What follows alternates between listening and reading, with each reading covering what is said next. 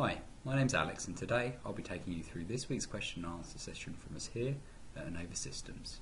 Thanks for watching.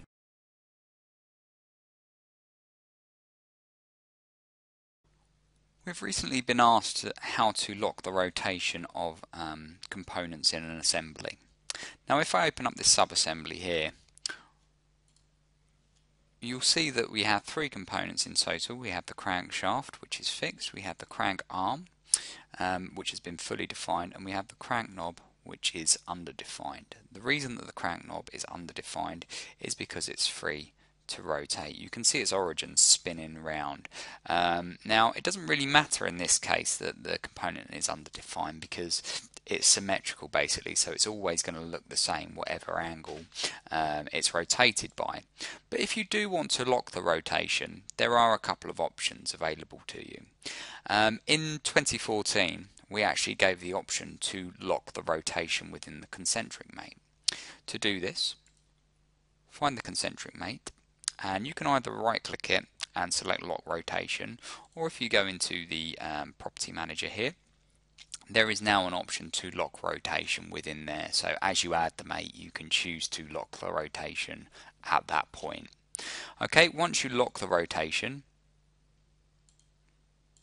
you'll notice that the icon changes. So a component with its rotation locked has given a filled inside circle, and without the rotation locked, you can see it's clear.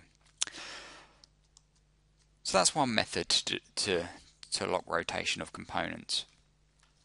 Another is to constrain planes or faces coincident or parallel. Now you'll see here that this is free to rotate around.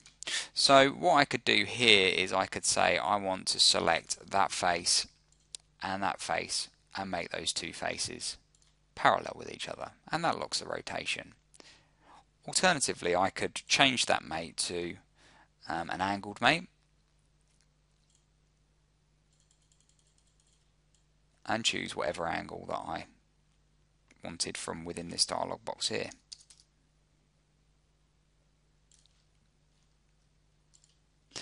Now sometimes you won't have a plane of face that you can relate to. So in this instance we can use standard planes. Okay, so if we look at this component here, you can see within it there are a front plane and a right plane that I could potentially use to generate this mate. All I need to do is select one of those planes, select the face or a plane that I want to relate it to, and then choose to make that parallel. Okay, so hopefully that answers the question. Thanks for watching.